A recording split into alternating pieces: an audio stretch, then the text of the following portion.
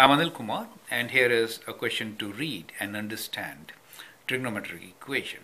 The question is, the population of robins in thousands is modeled by the function p of t equals to 500 plus 350 sine of 5 pi by 6t, where t is time in years since the first estimate was made.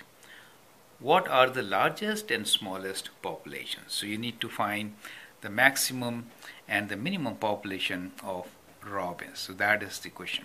So the function given to us is p of t equals to 500 plus 350 sine of 5 pi by 6t. Right? So you need to find maximum and minimum. So how will you find it? You can pause the video and answer the question. Now here is the key. What is the maximum and minimum value of this sine function? Well, the maximum value is equals to plus 1 and the minimum is equals to minus 1. So that will give you maximum and minimum of the population also, right? So that is the key to understand. So maximum will be 500 when it is plus 1, 1 times 350 will be plus 350, right?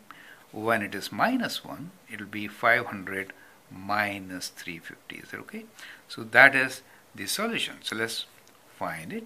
So when you add it, you get 850, right? So 850, and when you take away, you get 150, right? So we get 150 birds. But remember one more thing. In the question we have written that population of robins in thousands, right?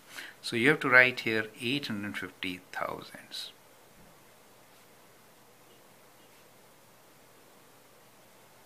Right? So you have to say 150,000. So that is kind of very critical. So try to understand the question and then answer accordingly. So our answer will be maximum number of birds will be 850,000 and minimum number of birds will be 150,000, right? So that is how you should be answering this question. It may look simple, but many times students can make mistakes, and that is how you have to take care of it. I hope that helps. Thank you.